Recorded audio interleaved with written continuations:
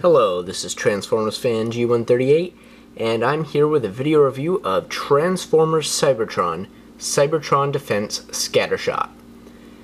Much better than his Scout class counterpart. Love this mold. I say it's probably one of the best out of the Transformers Cybertron line. So I'm just going to take this gun off his side here. This is his rifle. It's kind of hollow on the other side, but it's kind of nice. It looks nice. I wish it was not blue, but it is what it is. Now this guy is nice. This is actually a legit vehicle too, which just makes it even cooler. So it's got a bunch of missiles, which is awesome. He's got these like plates here, like, you know, ram things. Treads. He actually rolls fairly nice for having studded wheels. Sounds terrible, but the wheels are barred, so you get that rough effect, which is kind of cool because he's a tank and he's going to be like, but yeah, so it's nice. He actually has a fair amount of playability in this mode. His cannons move up and down on a ratchet joint. And this is cool, because I thought when I first got him, oh, there's no way it's going to be able to rotate because of his transformation. His head's there. But he actually also rotates on a ratchet joint all the way around, which is nice. So you can really have an anti-aircraft missile carrier thing, or a weapons depot, or whatever. I guess not depot, it's a weapons carrier, heavy weapons. It's awesome. Highly recommend this figure. Also notable is he has the Cybertron Defense logo, which is the Autobot symbol with the V, and honestly it kind of reminds me of the Autobot animated Elite Guard symbol, and this was obviously out before it, so it's kind of like the precursor to it, and I think that's kind of neat. It's my interesting fact for this review. So he does again have a little bit more playability in this mode. I'm just looking for my tool.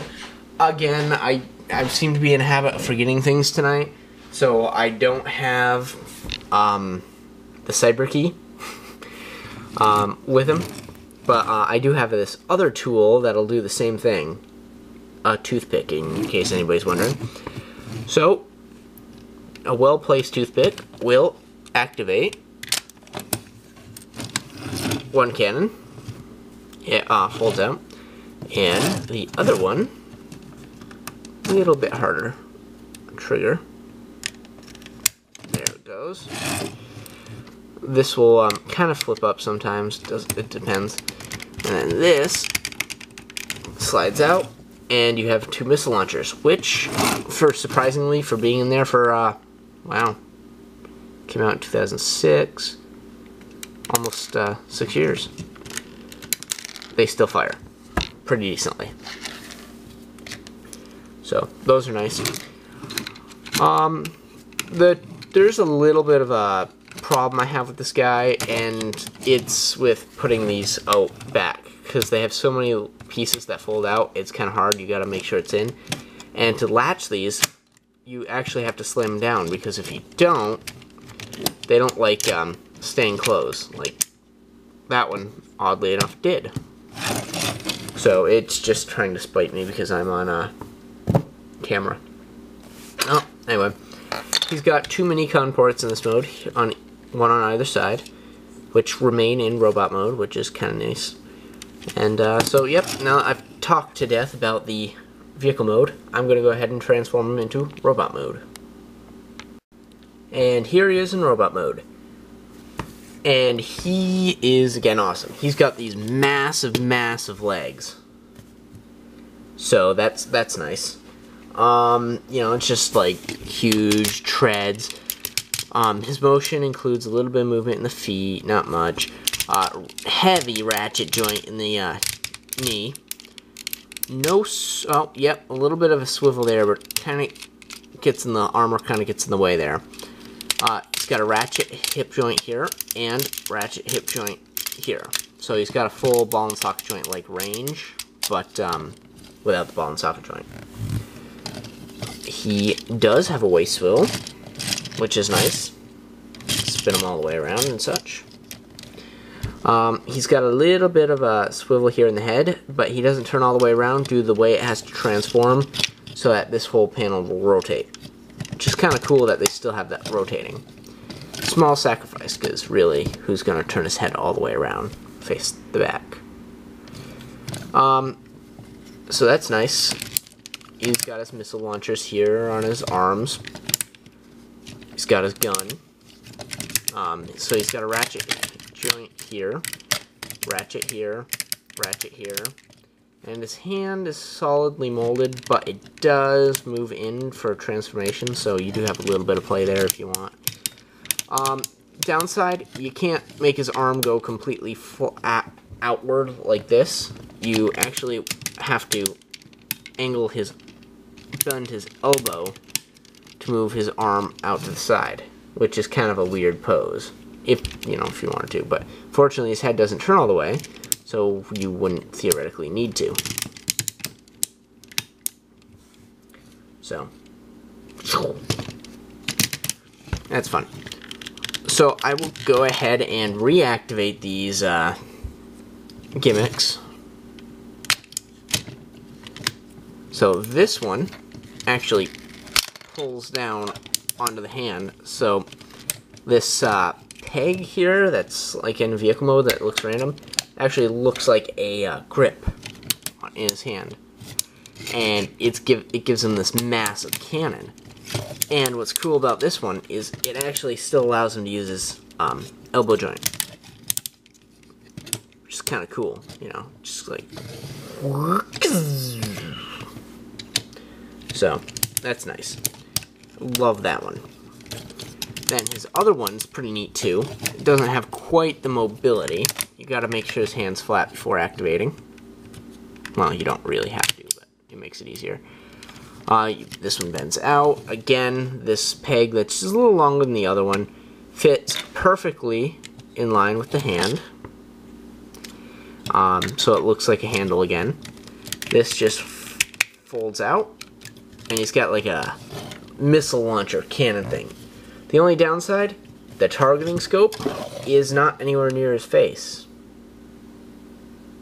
It's on the opposite end, in fact. I mean, I suppose you could turn this into like a weapons platform, which I haven't tried messing around with, and some other transformer could look through that.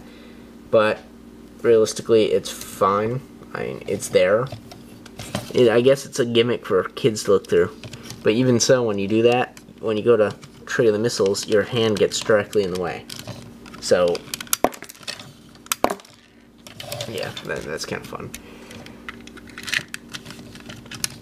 So yeah, it's, missile launchers work pretty decently, again, for the missiles being in there for like several years. So, both of these are pretty awesome. Yeah. So, you still have that motion with this. And it's a pretty awesome gimmick. Unfortunately, he cannot hold his gun in this mode unless you hand it to him upside down. In which, you now have this even bigger cannon, supposedly. I mean, I guess you could paint it on his leg, point it out or something, but that's kind of looks weird. So, yeah, you can store it there or just not on the figure at all.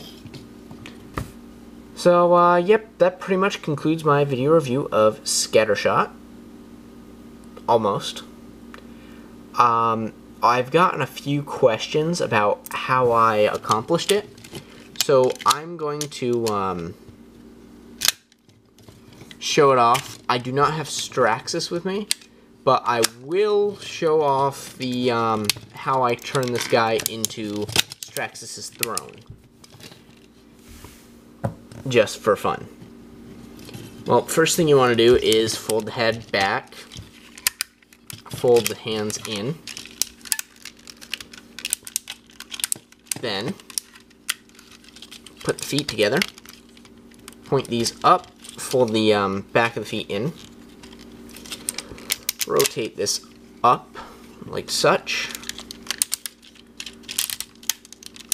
How did I manage that? These go back.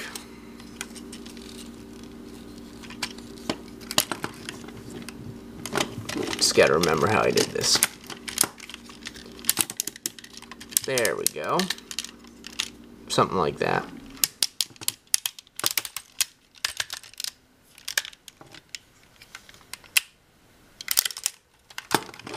Man, I did this like 3 times beforehand too. Bend the elbows. Wow. I'm a little bit tired right now, so sorry for my slowness on that. Then you have a little bit rockiness, but if you come back here and use these panels, you can adjust that. Just depending on. And then you sit Straxus there. It's not a perfect seat, but with his arms on here, he really looks creepy. Especially if you print off a Decepticon logo, a giant one, and put it right back here. It's really creepy, and it's like awesome because in my series, Straxus actually killed this guy at the end of season 1. No, at the end of the Unicron storyline. And then he actually turned the guy into a throne, which was creepy. Anyway. Also, you end up with this gun. So, just kind of randomly there. So, that concludes my video review on this throne, also known as Scattershot. If you have any questions about the character or the figure, please feel free to ask in the comments below, and I will get back to you extremely fast. If you have any further video requests, if you want to request a video or a specific video, please also post a comment or message me. Doesn't matter which, I will get both. Hope you enjoyed, and thanks for watching.